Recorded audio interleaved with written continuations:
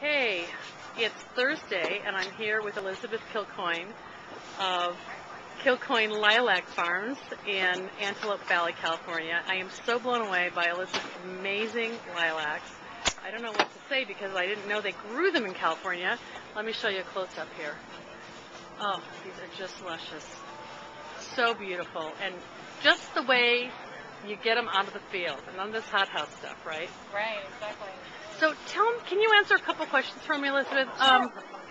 First of all, do lilacs grow in Southern California because they're so early in the season that the heat wave hasn't, made them suffer, or obviously you've got cold winter temperatures, or? That's more of it. We have cold winter temperatures. We're at 3,000 feet, our elevation, so we have enough chill to make them flower. And heat isn't really an issue because we live in the high desert, Okay. and we can get into triple digits for a week, 10 days at a time. They do stress, but they survive it. So they stress in the summer, and what you have to give them one deep watering a week or something like that, just to the more established plants, we go about a week to 10 days. We do drip irrigation, 12-hour increments, and they stress a little, but they're okay. They can manage.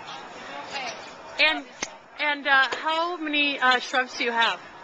We're up to a little over 3,000 plants. Oh my goodness, that's amazing.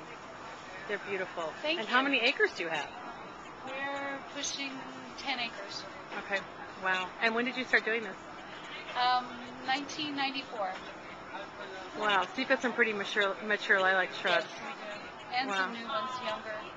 We have a collection of 125 different varieties that are just for show. We don't cut them. It's just for visitation and to walk through. Wow.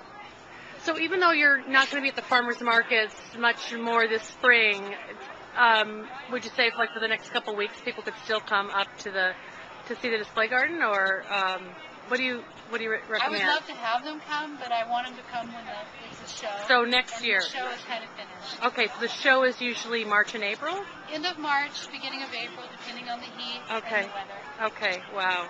But it is an awesome site. I will be back. I will be up there next year. I was just so excited when I saw these here. You do the farmers markets, and do you also sell to florists? Yes, we do. So I bet you a lot of the high-end florists in LA and Santa Monica and Santa Barbara all have your beautiful lilacs. Yes, Montecito, Santa Barbara. So if a bride wants a lilac bouquet, she better get married when Kilcoyne lilacs are in bloom, because otherwise, forget it. Absolutely. And what do you do in the rest of the year? Do you grow other crops?